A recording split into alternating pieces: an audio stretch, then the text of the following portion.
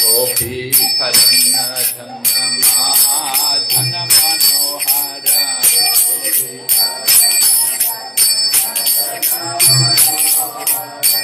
Gopi Karana Dhanna Manohara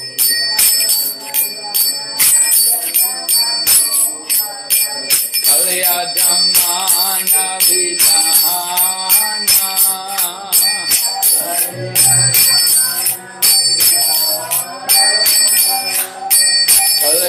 Kalyadamana Vidhana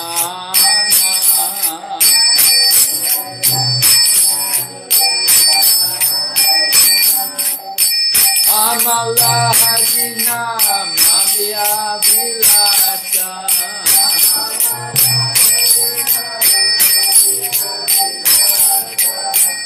Amala Hadina Mamya Vilasa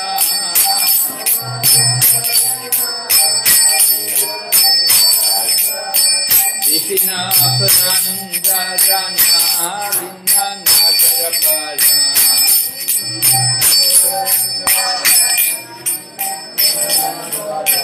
Vighna Parandarana Vinna Nagarapara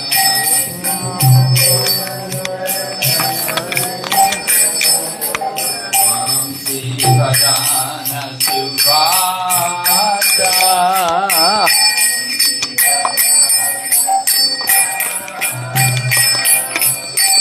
Vamsi Vadana Suvata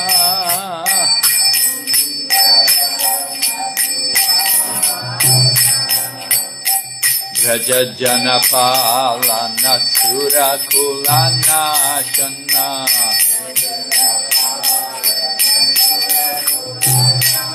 Braja Janapalana Surakulana Shana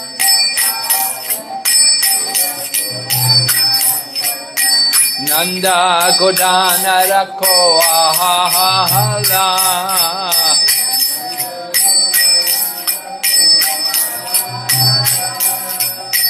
Nanda Godana Rako Ahala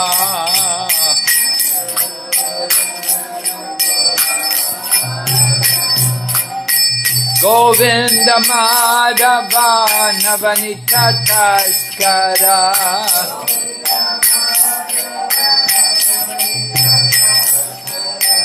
Govinda Madhava Navanita Taskara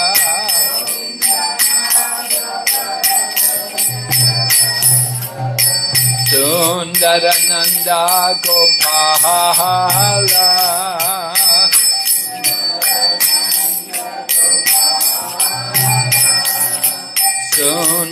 Sundarananda Gopala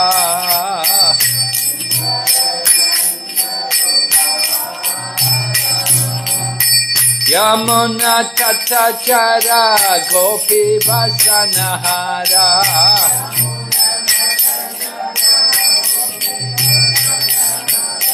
Yamuna Tatachara Gopi Vasanahara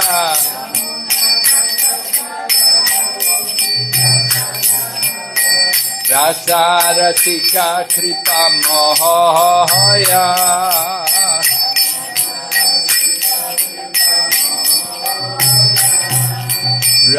Rasarasika Kripa Mohoya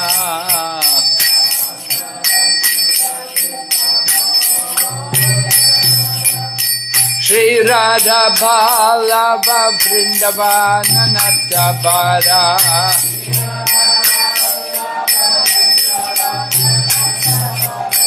Shri Radha Ballabha Vrindavana Nattabara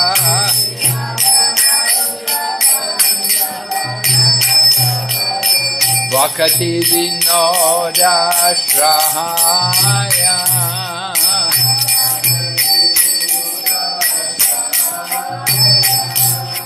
Bhakti Vinoda Vinodashraya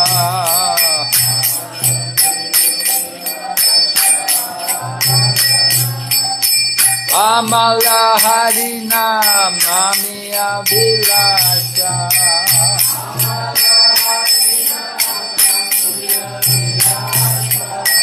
Govinda Madhava Navanita Taskara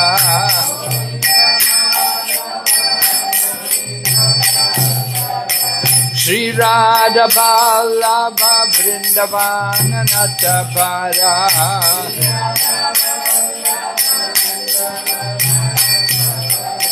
Bhakti Vinodashraya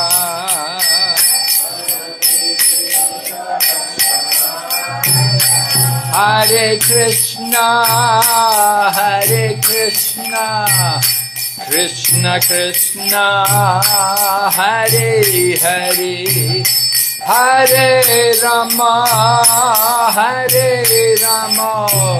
Rama Rama, Hare Hare.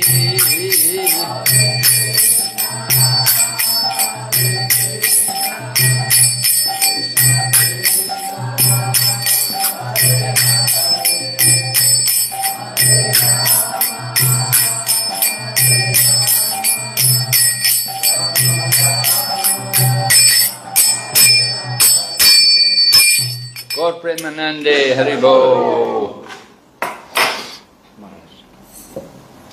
You like to see that so everyone can see you, Maharaj? Oh, how will I use the computer? Maharaj, from the...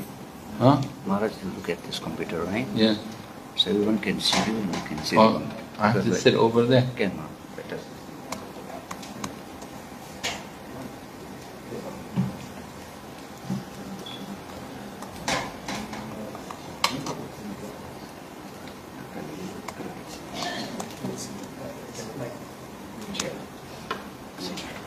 Okay.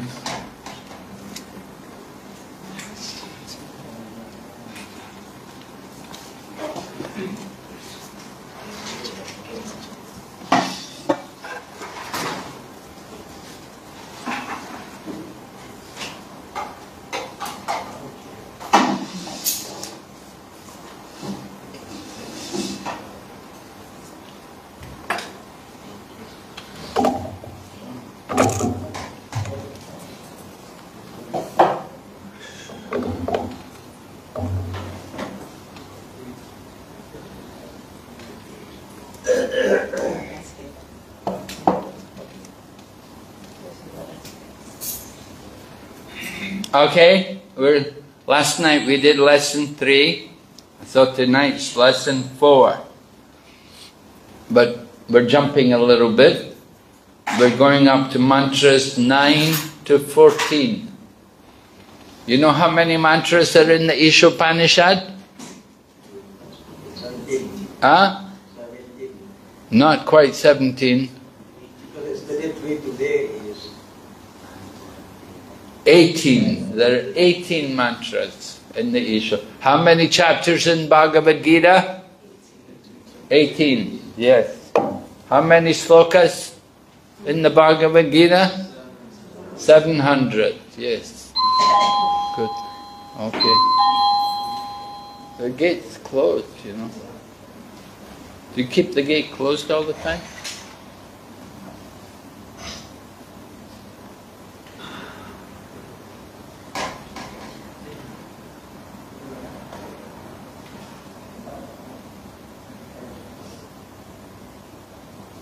Okay.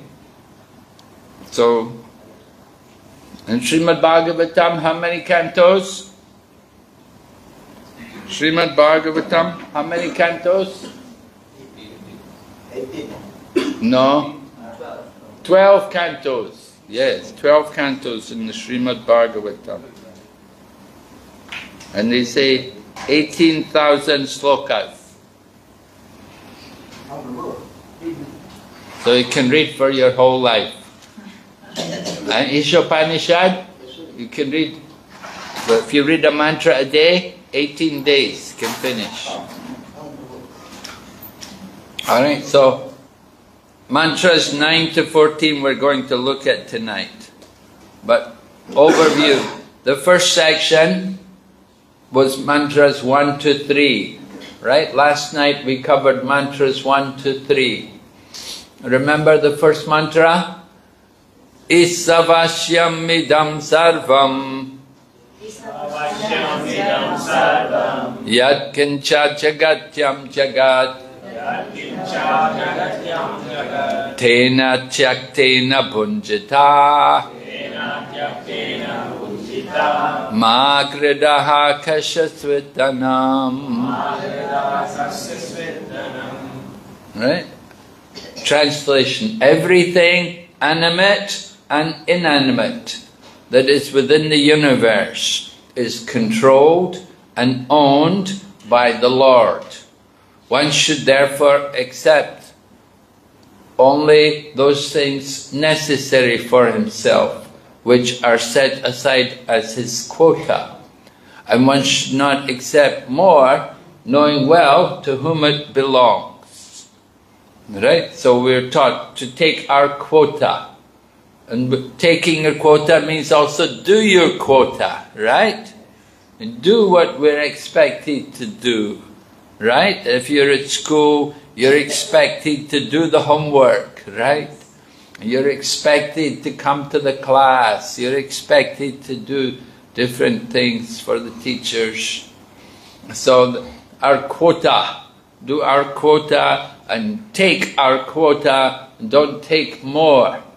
We don't do more than our quota, and we shouldn't take more than our quota. So that was explained in the first mantra. And the second mantra explained what would happen if you do like that. What would be the result? If we live according to that law, just take our quota, what is the result? Huh? Yes, yeah. It said you would live for hundreds of years. Do you want to live for hundreds of years? No, right? We don't. You don't want to live hundreds of years? Really? Well, we're all spirit souls. So the body may die, but the soul never dies. The soul lives forever. So anyway, you live for hundreds of years, because that work, that sort of work will not bind you to the laws of karma. Because of our karma, we live a short life. But when we follow the laws of the Supreme Lord, we can live a long life. And what happens when you don't live according to the laws of the Lord? What's the result? What happens? Remember? Atmaha. Killer of the soul, right? We kill the soul. We kill our spiritual nature. And that means that the result is we enter into the regions of faithlessness, full of darkness and ignorance. People have no faith, so they live in darkness and ignorance. So that's what happens when you don't follow that principle, right? So the first mantra was about proprietorship and the laws of God, and then mantras 4 to mantra 8, which we're not covering tonight, it's about the vision of the Maha-Bhagavat. The Maha-Bhagavat is a devotee, is a great devotee, it's called a Maha-Bhagavat. There's the book Bhagavat and the person Bhagavat, right? Person Bhagavat. Are you a Maha-Bhagavat Prabhu? This? The young Prabhu there? Yes? Playing the drums? So the vision of the Maha-Bhagavat, how he sees the world, how these great devotees see everything. They see everything, they see everyone as a soul, as a part of the Supreme Lord. They don't make distinction, they don't discriminate, they don't see any difference between one person and another. We see every living entity as spiritual beings. So that's the vision of the Mahabhagavat. Anyway, we'll hear about that another time when we do the next mantra. But tonight we're going to cover mantras 9 to 14, which is about the absolute and the relative. Right? There's the absolute, that which is absolute, which is the eternal, and the relative. There's the absolute truth and the relative truth. Relative truth is true today, may not be true tomorrow. Right? Absolute truth is true all the time. We may say, oh, it was very hot today. That was a relative truth. Tomorrow may be rainy again. It may not be so hot. So, the relative truth, it changes. It's true one day, it's not true the next. But absolute truth is always true. Every day, all the time. So we want to understand the absolute truth and then the relative truth. And one way to understand the absolute and the relative is in terms of knowledge. Some knowledge is absolute and some knowledge is temporary or relative. It's relative. Like you may say, I'm in my country. That's relatively true. It's true today, but may not be true in the future. But the absolute truth is true all the time. We want to understand the absolute. And at the same time, know the difference between the absolute and the relative. So that one way is in terms of knowledge, and the other is in terms of worship. Some people worship the absolute truth, and some people worship relative truth. Prabhupada tells one man during the Second World War, he worshipped Hitler because he made a lot of money. He made a lot of money during the Second World War. He was able to make a lot of money. So he was so happy, he was worshipping Hitler. So that's a relative truth. That kind of worship is relative.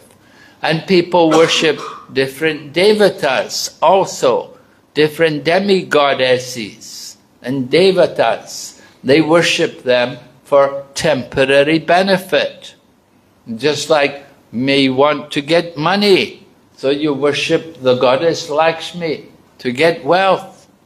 That's a relative kind of worship. Because once you get the money, then you may not worship anymore. Now I've got my money, I don't need to worship anymore. And someone else is worshipping, they want to marry a nice woman, so they worship someone like Uma. And then when they get the wife, then they don't need to worship anymore because they've got the wife already, right? And the girl will worship Shiva to get the husband, right? And when they get the husband, then they may not worship anymore. Or they may keep worshipping. Anyway, it's relative, that kind of worship. But there's absolute worship. Absolute worship is to worship the Supreme Lord above all of the different gods and goddesses. Okay? And then the final section of the Isopanisad, mantras 15 to 18, are prayers to be offered at the time of death. Prayers at the time of death. It's a fortunate soul who is able to pray at the time of death. Someone gave me a book recently about a young girl who lived in India, and she had muscular dystrophy. So, you know, she was paralyzed and couldn't walk and couldn't breathe and fighting for her life. And she finally departed from the world when she was like 21 or 22. And she was keeping a diary, you know, and she was describing her realizations and her struggle for life. Her mother and father were devotees, and she had an older sister also who was devotee. And she had a lot of association. Many different spiritual teachers had met her, and they had all encouraged her. And she had read Indrajumna Swami's Diary of a Traveling Preacher. Did you ever read it? Diary of a Traveling Preacher by His Holiness Indrajumna Swami. It's very nice. Indrajumna Swami, he's a Prabhupada disciple, and he travels and preaches, and he puts on festivals, especially in Poland every summer, and in India also. He comes also to other parts of the world. He's an American, tall American, and he has always nice kirtan, and he has a group of young men who travel with him, and they do wonderful kirtan. And they went up to Hardwar, and they were up there for 2 weeks doing kirtan every night with many people.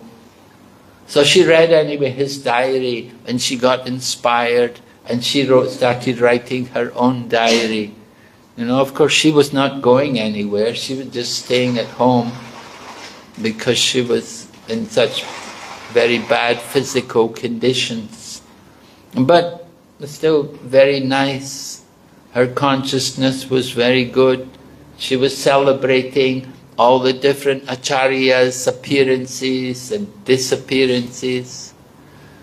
And she'd even had initiation. She'd taken initiation from His Holiness Giriraj Swami. So anyway, it's very, very nice. She was preparing for her death constantly. You know, she knew she's very close to death. And so she was preparing for that departure.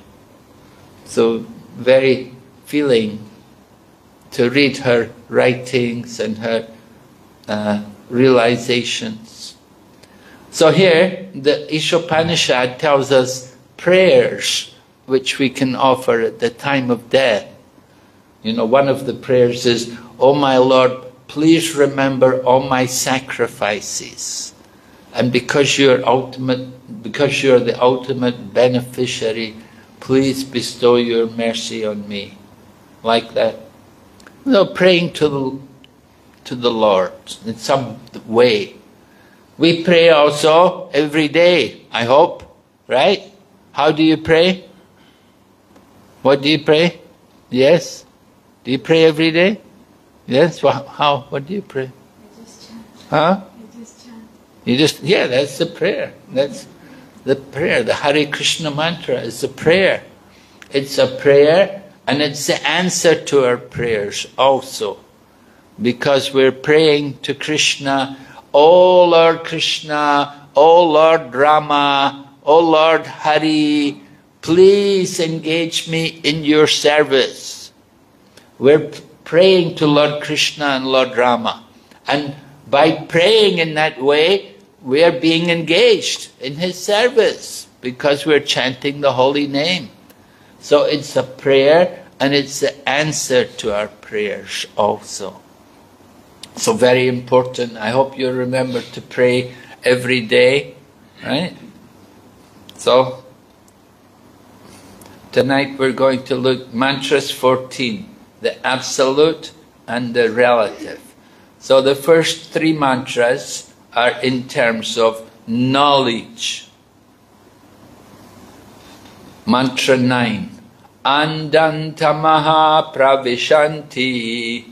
Andam tamaha pravishanti. Ye vidyam upasate. Ye vidyam upasate.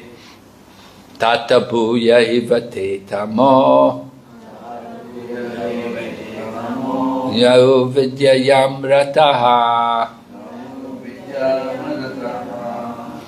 Translation: those who engage in the culture of nescind activities.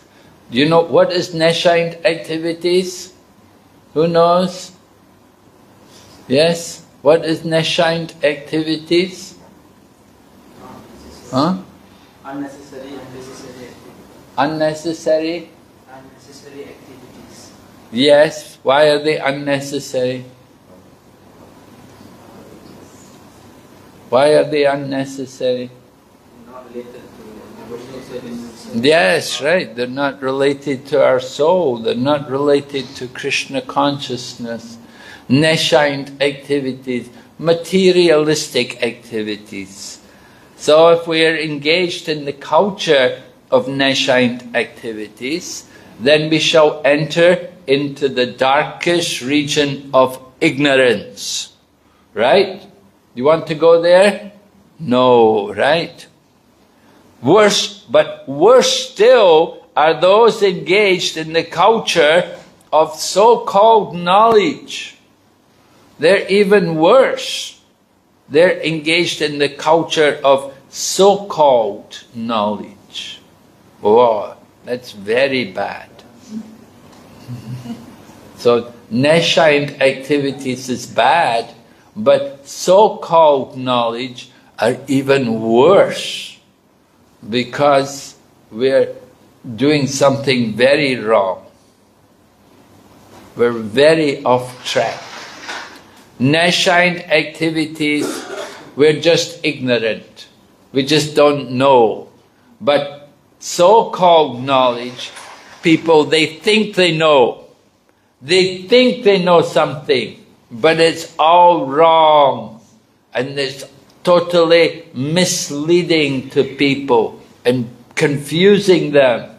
And so it's very badly condemned. And they get even worse punishment than those who are engaged in nescind activities. On the Back to Godhead magazine, and the Srila Prabhupada's Back to Godhead magazine, and you probably don't get Back to Godhead here, do you? Huh? You get it? You get it? Do you ever see Back to Godhead? Yes. Sometimes. So on the cover of the Back to Godhead, Prabhupada designed the logo for the Back to Godhead magazine that Godhead is light, nescient is darkness. Where there is Godhead, there is light. Where there is nescience, there is darkness. So Prabhupada described the difference. There's nescient activities which are all in relation to the body, to the ignorant body, just for sense gratification. So it's compared to darkness. But Godhead, where there is Godhead, that is light. And in the Chaitanya Charitamrita, it's also said, Krishna Surya Sama Maya Haya Andhakar. Krishna is like the sun, and Maya is like darkness, right? Where there is Krishna, there's no Maya. And where there is light, there's no darkness. Right? As soon as we put the lights on, the darkness is removed. And the same way, wherever Krishna is introduced, then there's no Maya. Of course, we have to be Krishna conscious. We have to bring in the proper way, the proper understanding of Lord Krishna. It shouldn't be so-called knowledge. So-called knowledge. People are thinking they know, but it's all wrong and it's all confusing and misleading. So that kind of knowledge is very dangerous. And they have no parampara, right? They're not connected in the disciplic succession. And they're speaking, they're trying to explain Bhagavad Gita without knowledge of the parampara. And so they give all the wrong understandings. And they will present things by their own ideas. They'll say Krishna is like the doctor and Arjuna is the patient. And Krishna is giving the medicine. Right?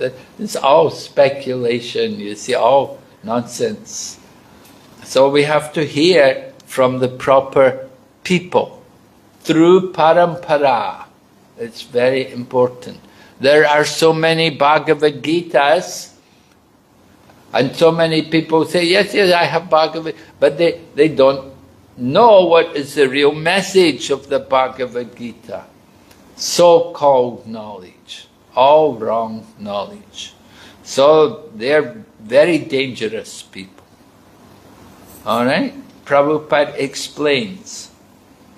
He said, modern civilization has advanced considerably in the field of mass education.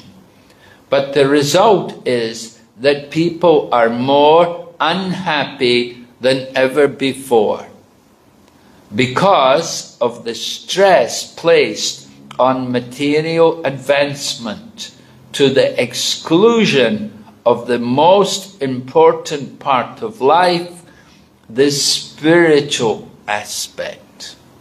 Right? So this is very important. We put a lot of emphasis on mass education. Nowadays everyone has to go to school. You know, if we'd come to Sarawak 100 years ago, or you know, maybe there wouldn't be many schools, you know, the government wouldn't have schools or anything. Maybe sometimes, you know, you have a few monks or a few priests. Here, this is a Catholic country, more Catholic. So the Catholic Church, they would bring the priests and the nuns, and they would open a little school, and they will teach a little bit to the children. In countries like Thailand, it would be the Buddhist monks. And in India, it would be the priests, the Brahmana priests in the temples. They would teach a little bit to some fortunate people. But nowadays, mass education, right? Everybody has to go to school. Everybody has to learn reading, writing. And everyone has to have a mobile phone. Then you have to do so many things with your mobile phone. You have to pay for everything with your mobile phone. You know, we become digitalized. So this kind of technology is going on, mass education. But are people more happy? You see, this girl is not happy. She should be happy. So nice girl. You should be happy. But not happy. Why? Because of the stress placed on the advancement of the world. The so-called advancement. She's thinking, I don't have a nice car for myself to drive. She's thinking, I should have the latest mobile phone, right? And I should have so many things, you know, that the stress which is placed on people to keep up with others, you know, that, oh, you still have that old thing? Oh, you don't have a new car yet? You still have that old car? Oh my gosh, what's wrong with you? Like that, you know. So the people put a lot of pressure on other people that you have to keep up with the Joneses, we would say. Keep up with the top class of the people. So they don't care about the spiritual aspect of life. They're only thinking about the body. How many digits are in your bank account? Or you only have 4 digits or 5 digits in your bank? No, you can't come with me.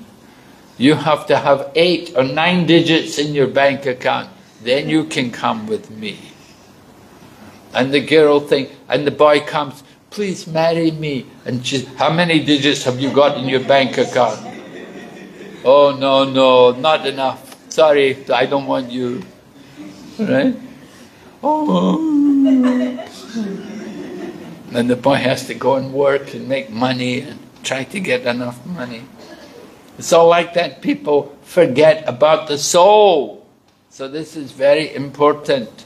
And Prabhupada says, the advancement of learning by a godless people is as dangerous as a valuable jewel on the head of a cobra. Oh, Krishna, what happened? Hare Krishna. What happened now?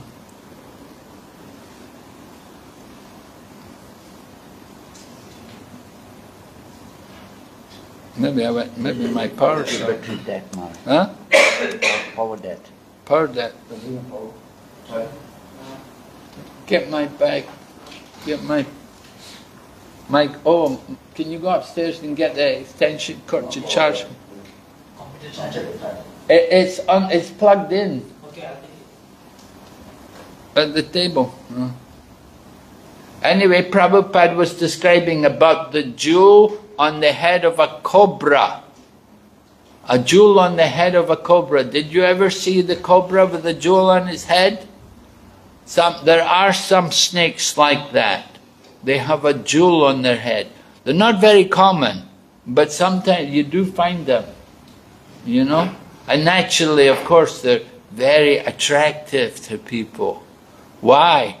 Why are they so attractive? Because you want the jewel, right? We're thinking, wow, if I can get that snake, I'll take the jewel from its head, you know. Jai Jagannath Baladev Subhadra Gaurnitai Ki Jai. I don't know, I thought I charged my computer today. How this happened.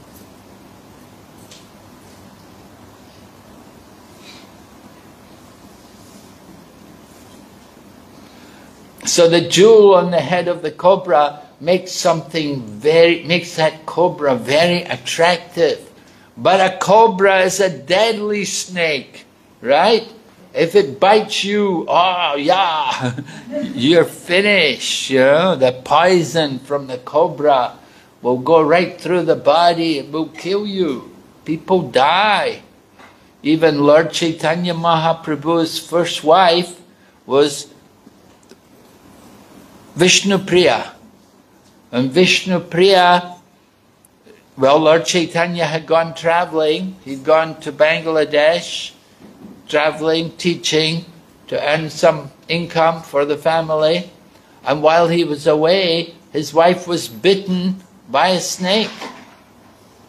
Right? So he lost his wife, lost his first wife. And we hear also about Narada Muni in his previous life, before he became the son of Brahma, he was the son of a maidservant woman. But as the son of a maidservant woman, he lost his mother while he was still a young boy. She was also bitten by a snake. So snake bites are deadly, and certainly if there's a snake around, we want to, you know, we'll run away, we'll just go away, get away from there, you know. But when there's a jewel on the head of the snake, then it becomes attractive. We want to get the jewel. We want to, oh, I'll take that snake for myself. I'll find that snake. I'll play with it. I'll have that, when I have the jewel, the snake with the jewel on its head, everyone will want to come and see it. Everyone will be, oh, they'll praise me that, oh, you've got a jewel, you've got a snake with a jewel on its head. Wow, you're so fortunate. So like that. So the godless civilization, which is educated, is like that. It's like a jewel on the head of the snake. that people are educated, but they're godless. They have no spiritual knowledge. They don't understand anything about God and their eternal relationship with God, with the Lord.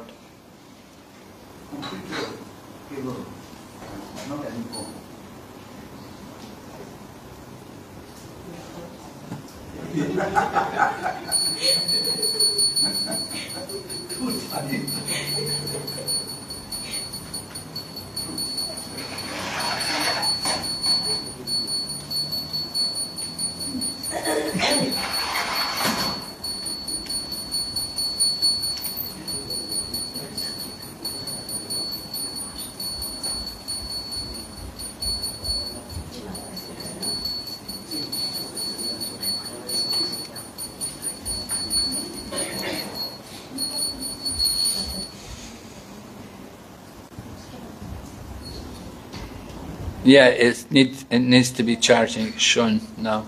It needs to be charged.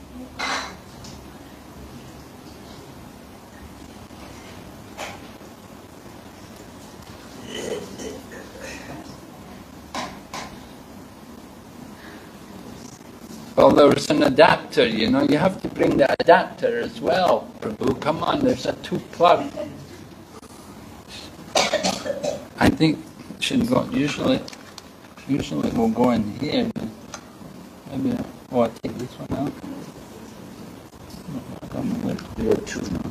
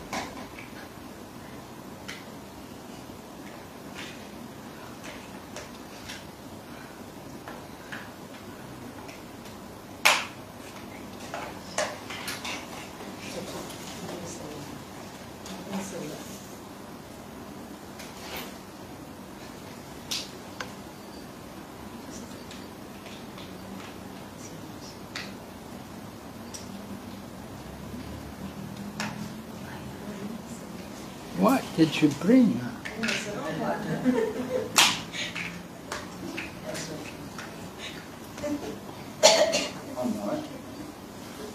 Not yet.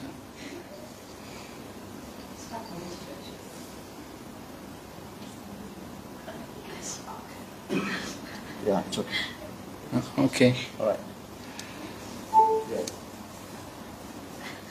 Oh, it went off again.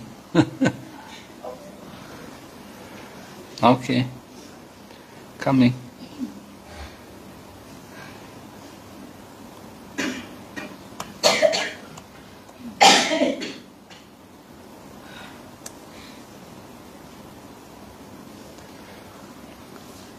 All right. A cobra decorated with jewel is more dangerous than one not decorated. So the advancement of learning in godless people is as dangerous. The advancement of learning, if people are godless, but they're advanced in learning, they're good in making bombs, they're good in making guns, they're good in making ways to kill people. Okay, wait. Yeah.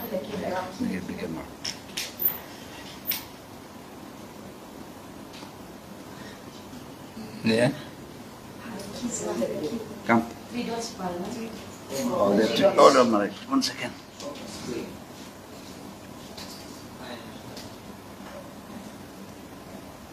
Use slideshow, mail option.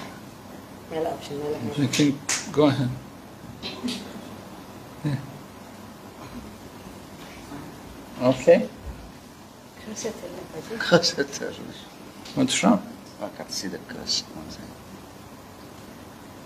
I'll put you full screen there. Okay. Slideshow. Killer. Down there. Oh, no.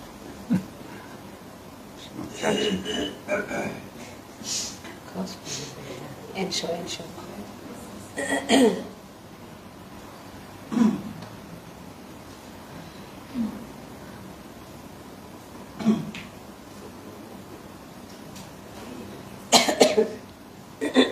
What is this? Don't allow.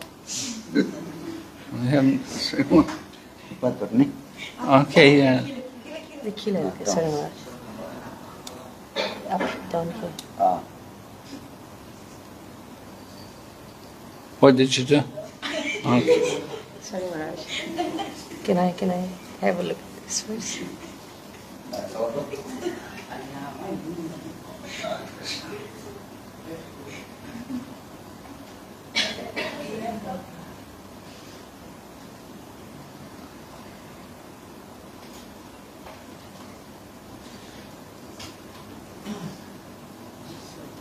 It's show panel actually. It's not showing this thing. Our bank, our finance permission to use the camera for coordination. What? Did you record? Who clicked record?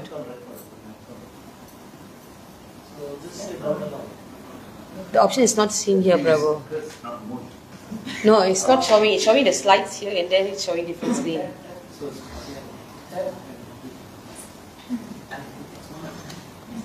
Sorry, Maharaj. Okay. Don't show. Okay. Record coming low.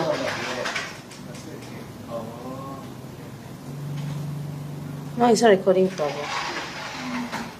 Okay, now go down. Play from start.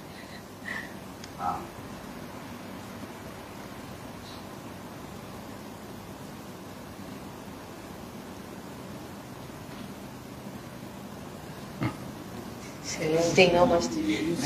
Show the three dots. Show the three dots. Ile bajenge where option kaattu actually.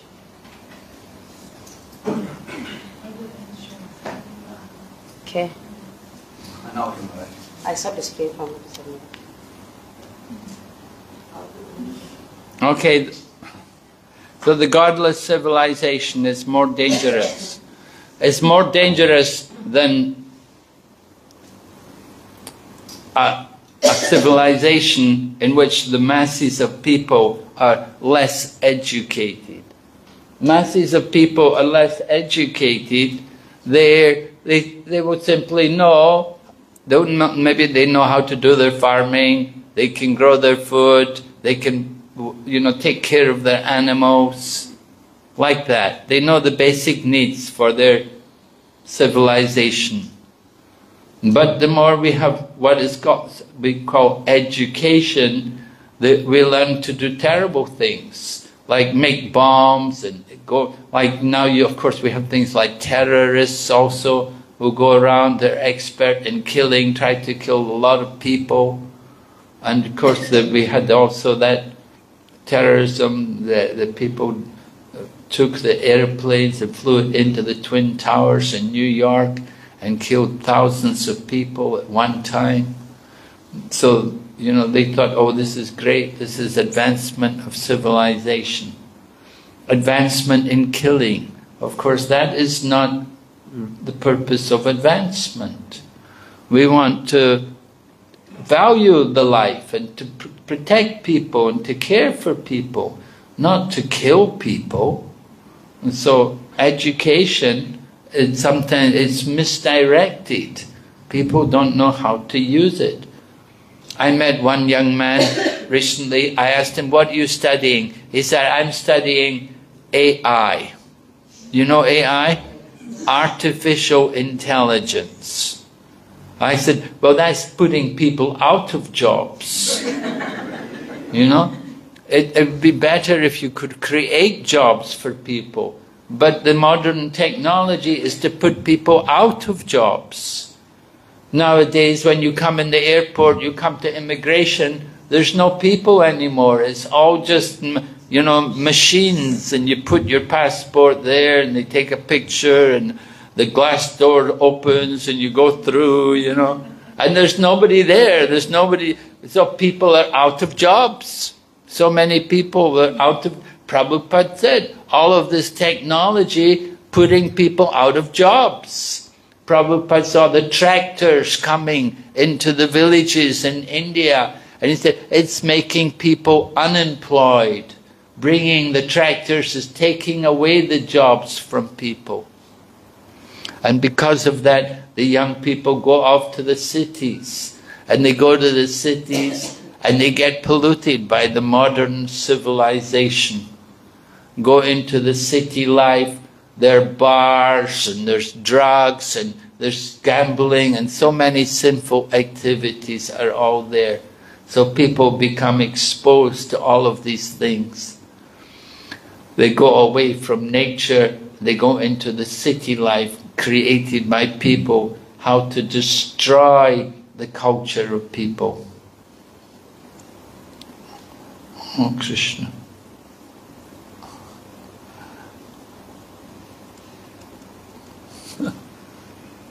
It's not working. Oh, okay, wait. Oh, I don't know what happened.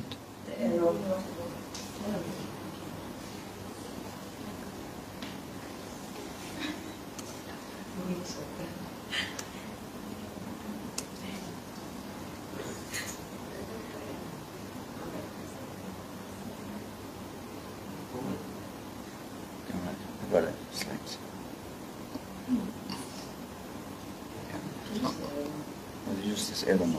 Use the arrow. Okay.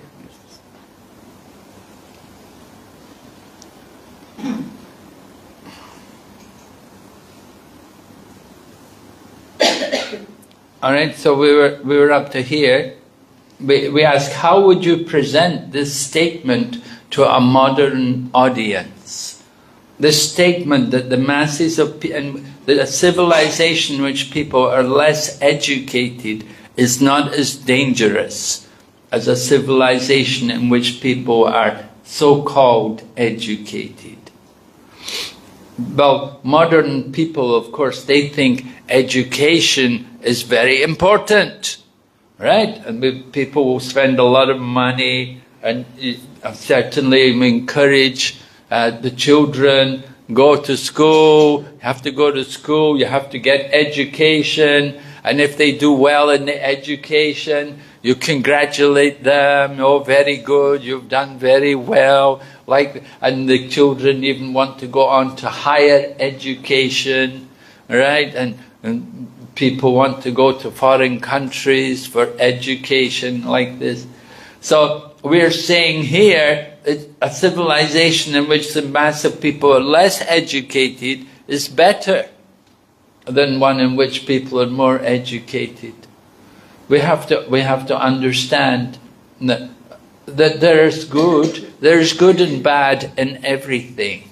You see, so if people are educated in nascent activities, then they're simply introduced to the way of material life. And they're introduced to the world of competition, and they want to be the best, and you should do the best for your company, in your country. If you're in China, they'll train you, do the best for your country, you know, everything is for the glory of the country.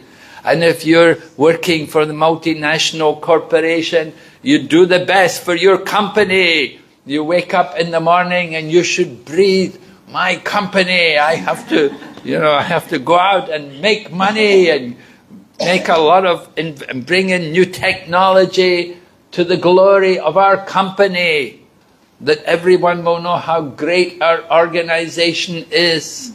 like that. They want people to work for their companies in that kind of mood, very competitive, that we're the best, you see, the competitive society. So that kind of education creates a lot of bitterness and, you know, a lack of harmony in the world. People are not able to work together and get along with each other, because you're not only working against other companies, you're working against other people. I met this one young person in Delhi, and they were working in Gurgaon. In Gurgaon in Delhi, it's become like New York. You know, everywhere is all skyscraper buildings and everything. And this young lady told me, she said, I worked very hard to get this job, to finally get into this multinational company. And she said, it's so terrible, it's so horrible that all the people are so nasty to each other. Nobody has a friendly relationship with each other. They're all competing with each other to get to the top. We want to be the best, want to be on top, number one, right? That is the mood. And Prabhupada even met like that too. When Prabhupada, in Prabhupada's time, he went to Japan, to the printing company, Dynapon Printers, and he met with the board of directors, and each of the directors, they gave the name card to Prabhupada. And they were talking about the prices and the printing of Prabhupada's books. And then at a certain point, you know, the discussion finished and the directors all got up and went away, and Prabhupada was left with one young man, the youngest of the directors. And so Prabhupada was talking to him, and he asked him, he said, what is your goal in life? And so the young man took out his name card. His name card was on the bottom of all the name cards, and he put his name card on the top. He said, that is my goal of life. That is the mood which people have in the material world. We want to be the greatest, we should be number one, we should be on top. It's so foolish, you know. How long can you last like that? So we want to inform people about how there's education, there's proper use of education, and the dangers of education also. With everything, there's some good, there's also bad. It's how you use it. So we have to be careful to people, how we present these things to people. And you see people also, they will spend so much money for education. They think it's so important. And they send their children into the educational institutes and they become ruined. Bad association, bad people, you know. Young men flirting with the young women and wanting to go out with the young woman. There was this young Indian girl, she was studying in America, and one young man asked her to wanted her to go out with him. So she asked her mother, can I go out with him? The mother was shocked. She said, if you go out with him, you're no more my daughter. She didn't approve, you know, that's not chastity, right? So these problems are there. Alright, so mantra 10 then speaks about the wise have explained one result is derived from the culture of knowledge and a different result is obtained from the culture of nescience. Obviously, right? You culture knowledge meaning vidya, spiritual knowledge, and nescience is materialistic knowledge, avidya. So they're very different things. Avidya, you know, people have M.A. We say master of avidya. And it's a master of avidya, you're M.A. So what is the value of that kind of knowledge? It's not useful. You get a very different result. Vidyaya culture of knowledge. The culture of knowledge, it's described here. One should become a perfect gentleman and learn to give proper respect to others. Prabhupada was on the television program, and the man asked Srila Prabhupada, how would I recognize one of your devotees? And Prabhupada didn't say, oh, they have big tilak on their foreheads. He didn't say, oh, they have big neck beads around their neck. He didn't say they have a japa bag. He said they would be a perfect gentleman. So here also, one should become a perfect gentleman. And what does it mean to be a perfect gentleman? To give proper respect to others. So this is from the Mantra 10. And we quote here from the Bhagavad Gita. Bhagavad Gita 13th, chapter 13th, is it? I think so. The different qualities of one in knowledge. If you study the Bhagavad Gita, Lord Krishna is describing different qualities of knowledge. And they begin, the very first quality of one in knowledge, Amanidvam Adamvidvam. Amanidvam means humility, and Adamvidvam means pridelessness. To be without pride means that we're able to offer respect to others. And humility, to be humble, we should think of ourselves. How should we think of ourselves? Huh? Yes, in the Shikshastikam, right? Lower than the blade of grass, right? Why? What's the point? Huh? If you step on the grass, still come up. Yes. Lower than the blade of grass. We should think of ourselves as a spirit soul. What is the size of the soul? How big is the soul? Huh? 1/10,000 of the tip of the hair. 1/100th of 1/100th of a tip of a hair. Is it very big? Very small, right? Our ego should be like that. We shouldn't think, I'm 5'10", I'm 2 meters tall. No, we should think, I am 1/10,000th of the tip of the hair. That is the true ego. So when we think like that, then we will be humble, and we will be tolerant like the tree, right? As tolerant as a tree. Tolerate the heat and the cold and the wind and the rain. The tree tolerates. So we have to become like that, to be humble and without pride. This is the sign of education. This is the culture of knowledge. Real education will train people in that way. Just like you go to Gurukula. What do they learn in Gurukula?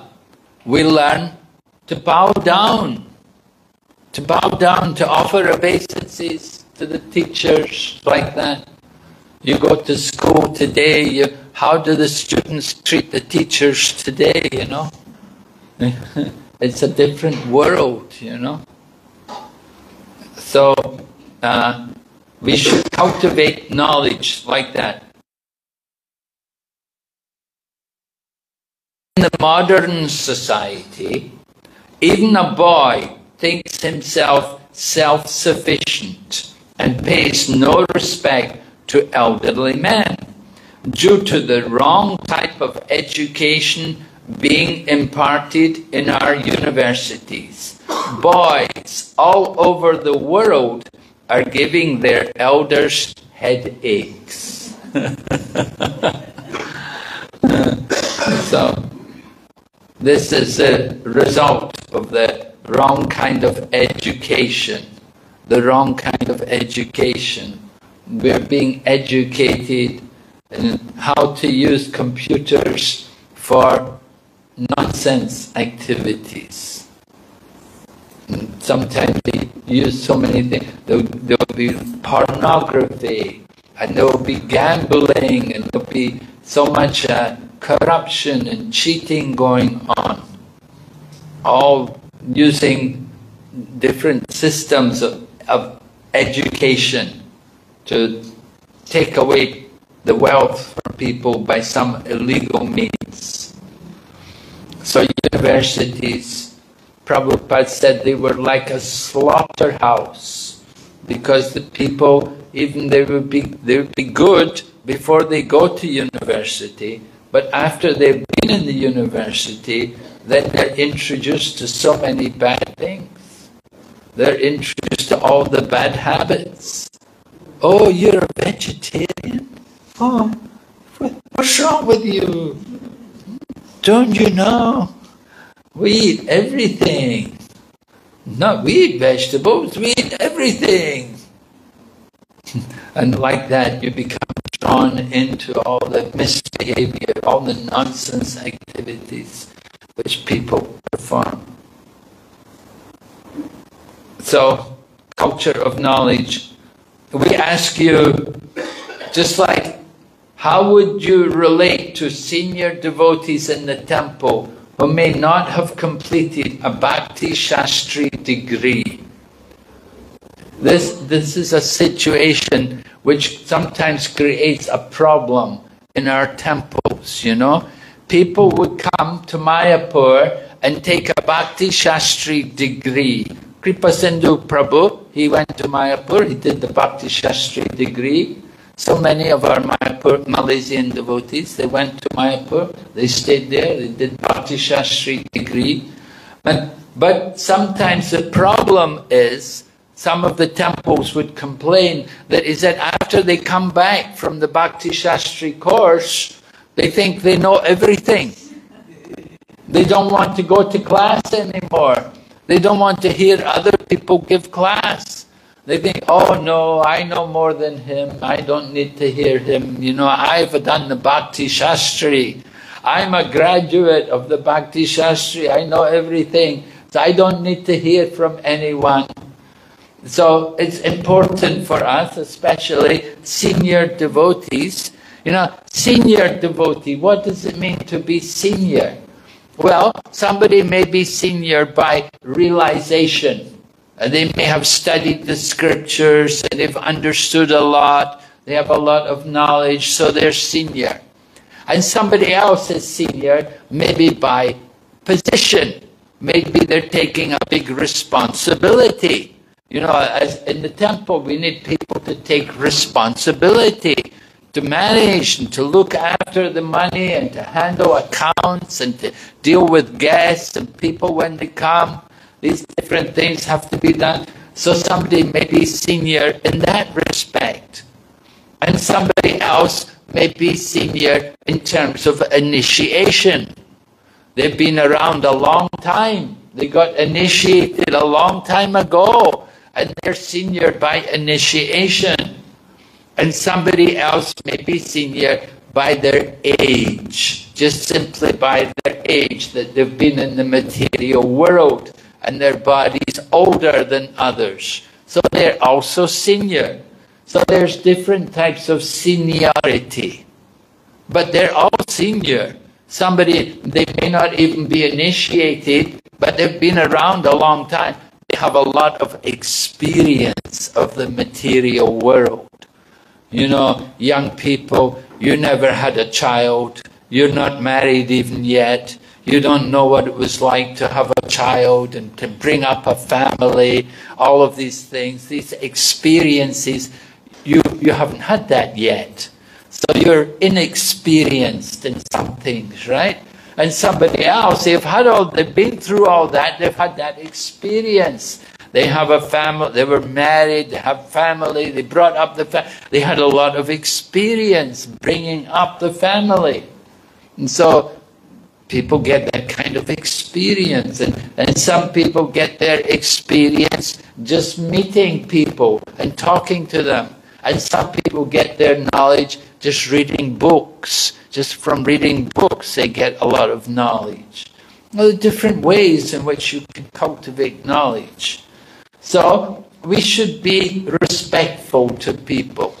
We should think we can learn from everyone. We shouldn't think, oh, I don't need to hear from him, I know everything. We need to be open and willing to hear from different people. What do they have to say? And then we can always supplement what they say by asking a good question, a relevant question. Even if they just speak basic stuff, you can always ask a question which helps them to speak more. So like that, we should be willing to hear from the senior devotees. Okay? Then mantra 11. Only one who can learn the process of nescience and that of transcendental knowledge side by side can transcend the influence of repeated birth and death and enjoy the full blessings of immortality. So, we have to learn both the vidya and the avidya side by side. We have to learn both things. It doesn't mean, oh, I have to go out, I better go out and try the drugs. I have to go out and eat meat. I have to get drunk, then I'll know what it's like. No, you don't have to do all that. You know, but we do have to learn about the dangers of these things. We have to know these things, you know. We have to know what are the problems which are going to come from it. So, cultivate that knowledge side by side. And cultivate in Krishna consciousness, we get that opportunity. Right? Here's the mantra 11. Vidyam cha yas. Tadvedo bayam saha. Right? This is mantra 11, from mantra 11, saying we have to cultivate both the vidya and the avidya. We also have to learn to read and write. You know, if we can't read and write, how will we read Prabhupada's books? We have to learn these things. We have to learn how to cook. You have to learn how to use the different spices. You have to learn to play the instruments. You have to learn, sing the songs and cultivate the spiritual knowledge. So, Sri Isopanisad instructs us not to make one-sided attempts to win the struggle for existence. One-sided attempt means don't just only go on the vidya, but you have to cultivate knowledge of avidya also. We have to know about the dangers of the material world. At the same time, we have to know about the positive aspects of spiritual life. Why should I be a devotee? Why should I be Krishna conscious? Well, it's a much better life than the materialist. What is the life of the materialist? What is their life? They work hard all day, they go out at night to drink alcohol, get drunk, wake up the next morning with a hangover, go off to work. Do you want that kind of life? Do you want a husband like that? Boy, he has a good job, he makes a lot of money. He just drinks a lot, you know. And he gambles and he smokes a lot, you know. And he's got a bad temper and he may beat you, you know. But if you marry a Krishna conscious devotee, then it will be much better, you know. He'll be at least more civilized, cultured person. And so that's important. So we have to cultivate both sides. Prabhupada said, this does not mean that all activities for the maintenance of the body should be stopped. There is no question of stopping activities.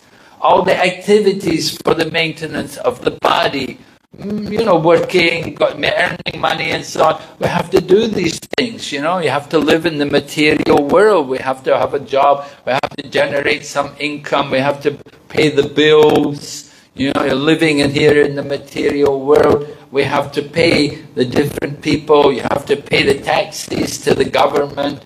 You have to pay the landlord. you have to pay for the electricity, you have to pay for water, you have to pay your phone bill, so many things you have to do. So you can't neglect all these things.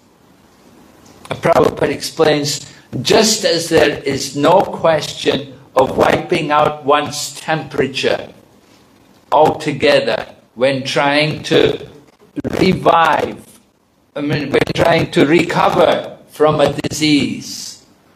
Just like maybe the patient has a fever and you call the doctor and the doctor comes and says, oh, okay, I'll give him a jab, and he gives an injection and the patient dies. And the doctor says, well, fever's gone. I said, no, he's dead, he's dead. But the doctor said, well, fever's gone, fever's gone. So like impersonalism is like that. Mayavadis, they want to make everything zero. And the materialists, they want to increase the fever. Right? You've already 98.4, you've already got a big fever, and you want to increase the temperature more and more. So material life is like that. We want to increase the fever. And the Mayavadi, they want to wipe out the temperature. So both is not right. You want to bring the body back to the normal temperature, right? You have to bring the body to the right temperature. So Prabhupada said, to make the best use of a bad bargain is the appropriate expression. The great sages and saints of India have attempted to do this by a balanced program of spiritual and material knowledge. Just like when we read Srimad Bhagavatam, it's not just only spiritual knowledge. There's a lot of material knowledge there also. How to receive guests, what is the proper reception, and so on. All of these different things are introduced to us. And how to take care of departed souls, how to provide the proper spiritual atmosphere for people to make advancement. We have to cultivate both the spiritual and the material knowledge. World. At the same time, we have to know how to use the different things in the material world. So there has to be this balance, the spiritual part of life and the material. Just like here, you have to have a car. We have to drive the car. We can't, oh, I don't know anything about cars, you know. It's a great advantage if you can drive a car here, right? There's no public transport around here. You can't go outside and say, I'll just wait for the bus. You could spend your whole life waiting for the bus will never come, right? There's no buses coming here. You have to have your own transport. In Malaysia, it's a bit like that. You know, everywhere in Malaysia, there's not very good public transport, and people have to drive their own motorbike, or they have a car or something. And so they have to know how to do these things. That is material knowledge. But you got to know these things. And Prabhupada expected us to know these things also. At the same time, spiritual knowledge is also required.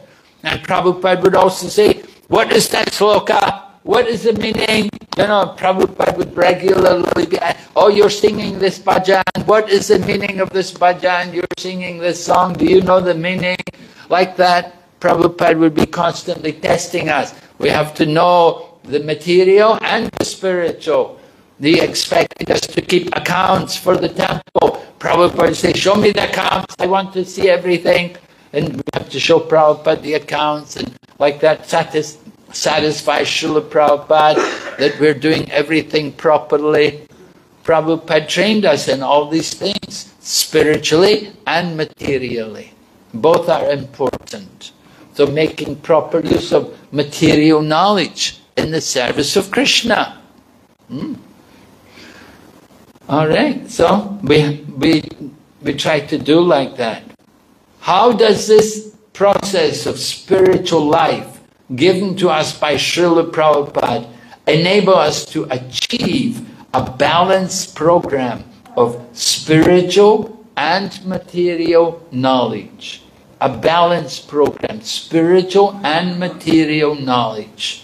Prabhupada has given us that kind of program in Krishna consciousness.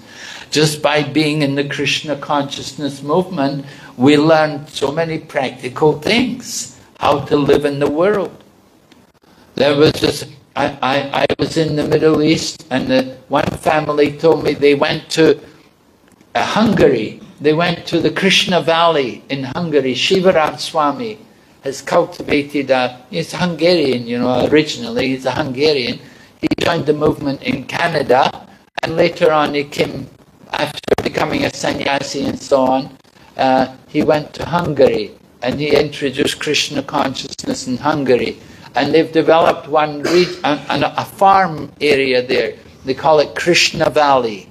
And so one family, they were on holiday, they went to visit Hungary, they wanted to see the Krishna Valley. It's well known in Hungary, it's become very popular. And they have the temple also in Budapest, and the devotees are regularly going on Harinam Sankirtan. And so Shivaram Swami, he met this family, and they came there, and Shivaram Swami said to the one man, he said, oh, you've got 2 sons. He said, why don't you give 1 son to me? and the man said, well, if they want to, they can, if one of them wants to go, they can go. And so Shivaram Swami asked the one boy, he said, do you want to go? He said, yeah, I'd like to come. So the boy went off, he's staying in Hungary, and he's going to spend 3 years. He said, yeah, it's good, you come and stay in the ashram, get trained in brahmachari life. Later on you can always go to study at university and do your education, finish your education. But spend a few years in the association of devotee, in the brahmachari ashram. Go out every day, do some Harinam Sankirtan, and also learn different things, you know, do that, sometimes working on the land, farming, because they have land there, they have cows also, take care of the cows sometimes, and go in the kitchen, help in the kitchen, cutting the vegetables, and helping sometimes even maybe cooking a little bit, or rolling the chapatis and things. But get trained up, get also a little bit detached from the family life, you know, because being at home in the family, the mother is always there, you know, to take care of everything. And so become a little stronger living in the ashram, you know, stand on your own feet and take care of yourself. So the devotee, he's doing that. He's living there in Hungary now, and he's practicing like, and he'll do it for a few years, and after a few years then he'll come back and finish his education, and he can go on and then get married and so on. But it's a good program. Balance spiritual and material knowledge. By being in Krishna consciousness, we get good spiritual education and material education.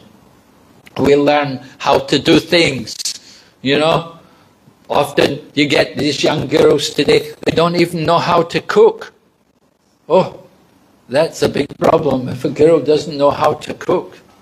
You know, what is the good of it? She may be very beautiful, but if she cannot cook, you'll starve, right? Not very good.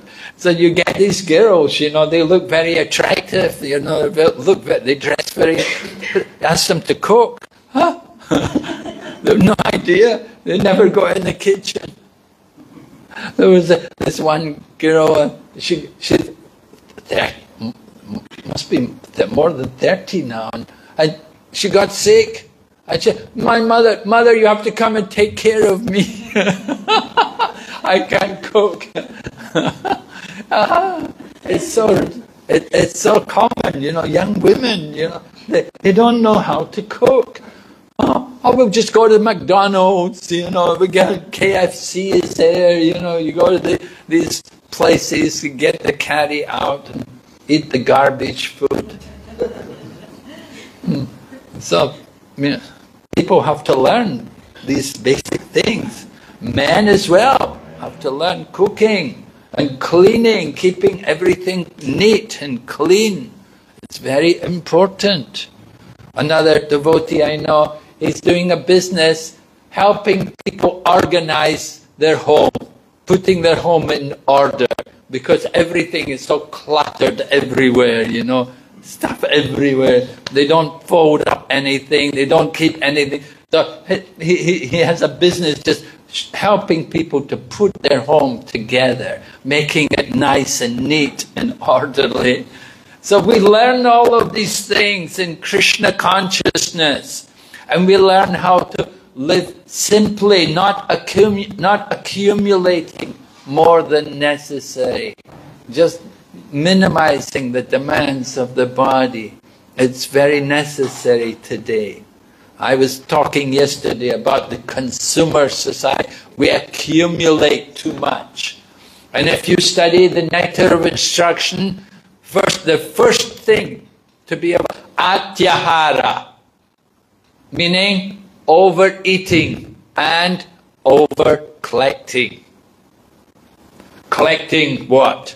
Too many dresses, too many jewelries, too many shoes, too much makeup, too many creams, this, that one. Yes, it's all true. We have to be very careful. Try to keep simple, living simply, high thinking. So Krishna conscious life is good for that. You live in the ashram, people will take your stuff anyway. You'll soon become detached.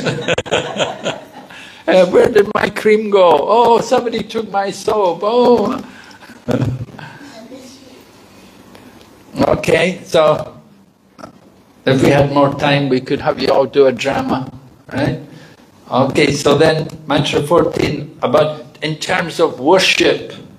In terms of worship, andantamaha pravishanti ye sambuti mupashyate. Those who are engaged in the worship of demigods enter into the darkest region of ignorance, and still more so do the worshippers of the impersonal Absolute. Now here you may wonder, well, it says that worshippers of the demigods enter into the darkest region of ignorance. I thought the worshippers of the demigods go to the planets of the demigods, right? Go to the planets of the demigods. Yes, that's right. You go to the planets of the demigods, which is in the material world. In other words, you won't go back to Godhead. You'll stay in the material world.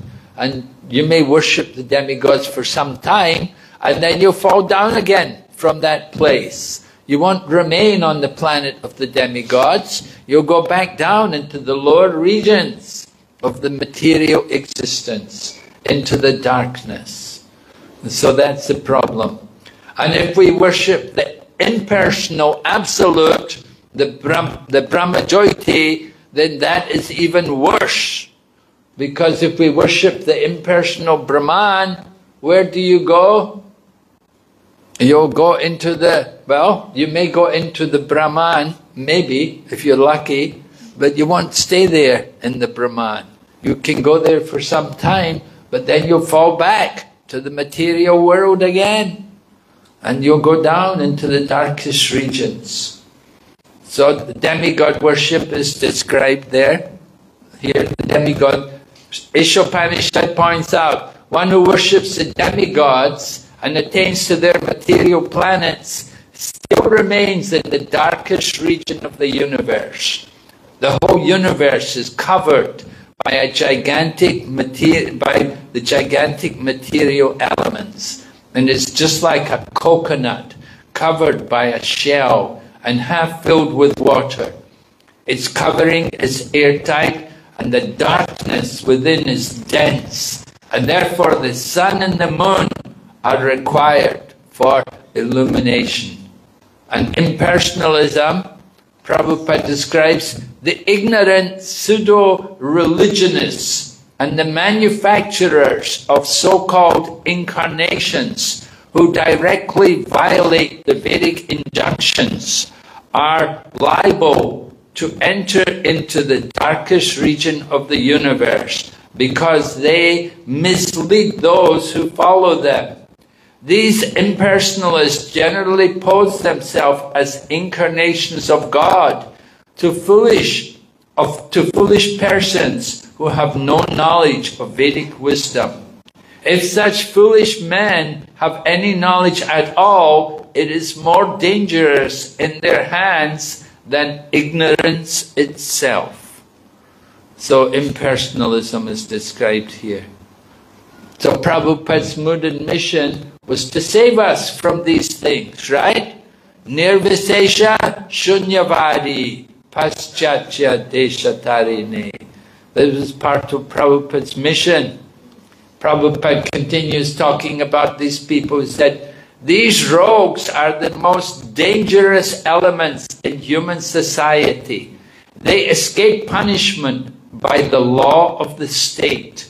They cannot, however, escape the law of the Supreme, who has clearly declared in the Gita that envious demons in the garb of religious propagandists shall be thrown in the darkest region of hell.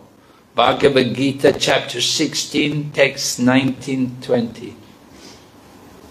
Sri Isopanisad confirms that these pseudo-religionists are heading towards the most obnoxious place in the universe after the completion of their spiritual master's business, which they conduct simply for sense gratification. Alright, so tonight we talked about the mantras 9 to 14.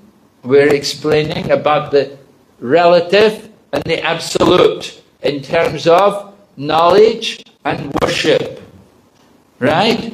And we explained also the statement from mantra 9 about the education of a modern, or the advancement of education to a modern society.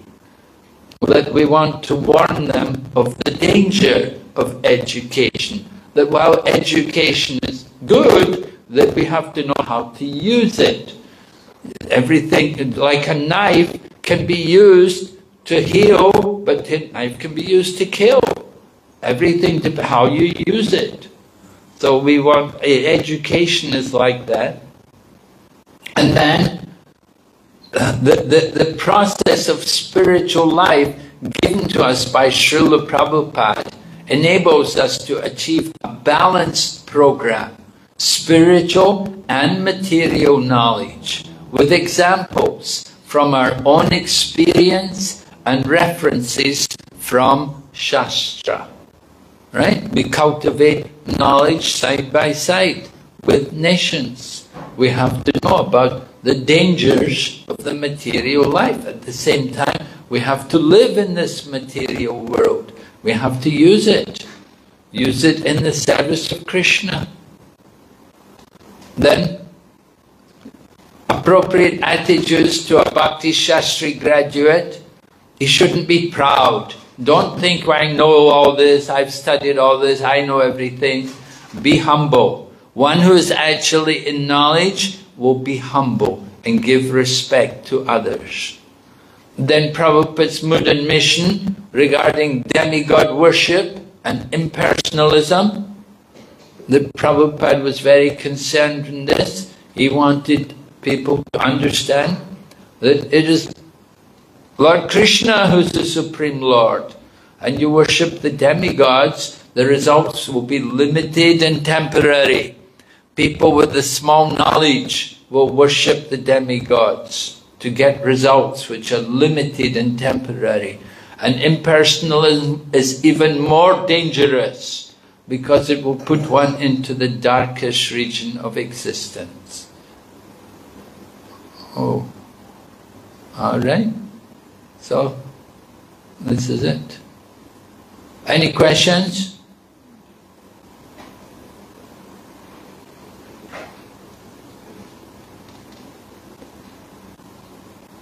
So, next time I come, we'll finish this Isopanisad.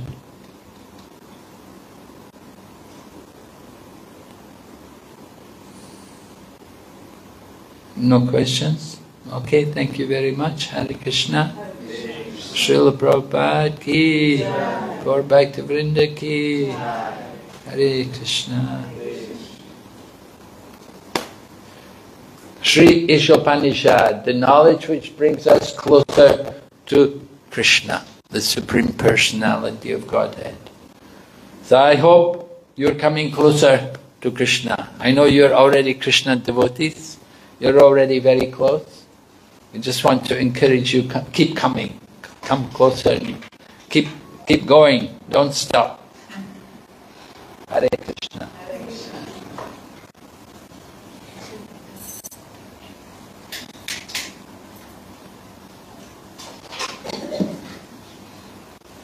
Wow, sweet has been prepared for everyone. Very nice.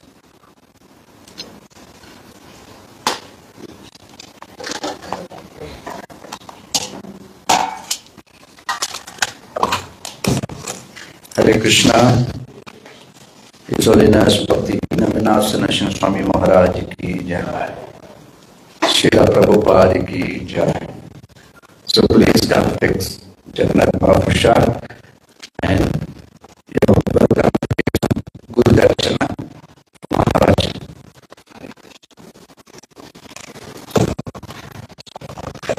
Maharaj is leaving tomorrow morning to Kuching, and Maharaj also will be for an Hare Krishna national convention at this hour.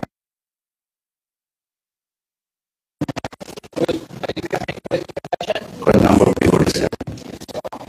So we thank Maharaj for his visiting us for Kuching and also be here with us for Jagannath Yatra.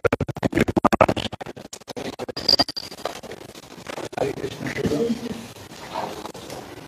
You are more sweet? So you are more sweet? No? You have to put more dakshina.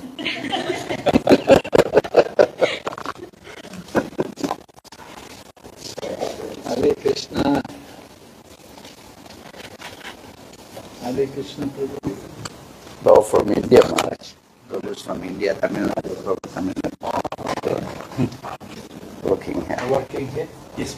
He's a lecturer. The other Prabhu is a physiotherapy.